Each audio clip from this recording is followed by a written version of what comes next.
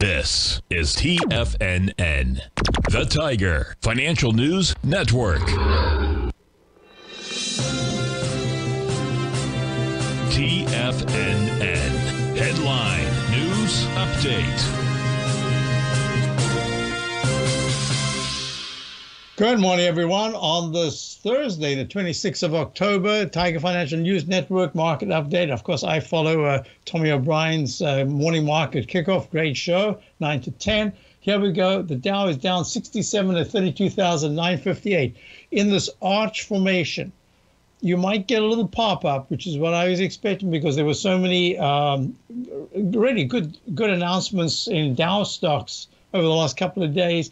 Well, it didn't last very long because now we're down, and the target is 32,846. We're at 32,962 to make that H pattern. The S&P's already done that, very weak. It's down 27 at 4159. 4216 was the left side low. We took it out 4 days ago. We're even lower today. And that 9, remember I mentioned that 9-period moving average under the 14 in the weekly chart. That's a worry. And now look at the QQQ. It's even more so. It's down almost at the 200-period moving average, down 3.5 at 346.80. Look at that weekly chart, that 9-period moving average underneath. We waited and waited to see it happen. It happened in the futures, Nasdaq futures on Friday. It only happened yesterday and today. What was it? Today says for Tuesday, Wednesday, and today. So we're looking also at the IWM, the Russell 2000 small caps, making lower lows, taking out the low of April.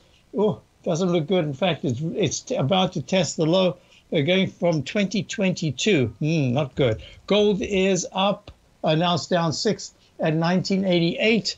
It's holding quite well, but you would have expected, well, the whole initial thrust to the upside in early October with the Middle East conflagration, that really spiked it sharply high. But look at the GDX. I'll do this more in my show. The GDX is actually down 27 cents. That's the gold minus. So it's really gold that is the factor here that we're looking at. And let me just go to crude oil. Crude oil right now is down $1.60. Let's look at the dollar. The dollar was up earlier on. Yeah, it's up a little bit, up 10 ticks at 106.63.